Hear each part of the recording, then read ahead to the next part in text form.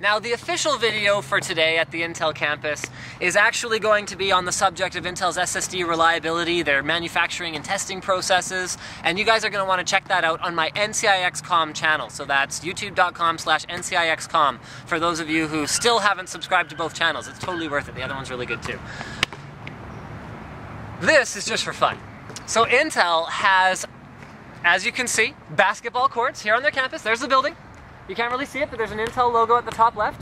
Not only do they have basketball courts, but they also have beach volleyball, I don't know, courts, pits, whatever you want to call them. However, of the two sports, basketball is the one that I'm least terrible at. So, for our cool factor video today, we are going to be stress testing whether this Intel SSD can handle my poor basketball playing skills. So, okay, we're gonna force it to watch. Well, I go at this here. And here we go. And up. Yes. Okay, so what we're going to do now, guys, is we're going to take this Intel SSD, because as you know, Intel SSDs, in fact, well, SSDs in general, are all about reliability. So while Intel has the lowest failure rates in the industry, in general, they are still more reliable than hard drives, especially in applications where they're going to be subjected to shock, such as in a laptop. So let's take this, throw it inside a laptop of the actual Intel employee, the genuine one who is filming this episode, and find out if it still boots up.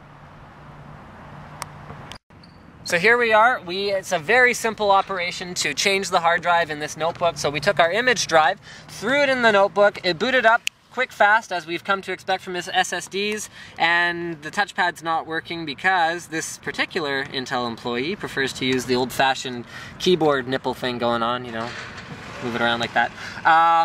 So here, just to show that it is actually working, we're just going to open something. How about getting started?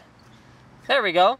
So yes, our SSD still works. So the general message here, and this is going to be most of what I already say in the NCIX Tech Tips video, if you guys have already seen that, the general message is going to be Intel puts a phenomenal amount of effort and R&D into making sure that their SSDs are the most reliable in the industry. If that means a product gets released on a different time schedule compared to their competitors, then so be it. So this was, shoot, what series was this? Can you signal me like how many went after the 5? Was it a 1 or a 2?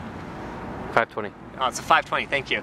So in this case, the 520 series SSD was actually significantly later to market compared to their competitors with SandForce controllers. But because Intel insists on setting the bar for where they want the performance and the reliability and then forcing the product to meet it before they bring it to market, they ended up rewriting dramatic amounts of the firmware, as well as making sure that they use only the highest quality of the NAND that they manufacture themselves. So thank you for checking out this little practical demonstration. I know it didn't really prove much, but a hard drive definitely would have died where the SSD didn't, so we at least proved that much. Thank you for checking out this video on Linus Tech Tips, and don't forget to subscribe.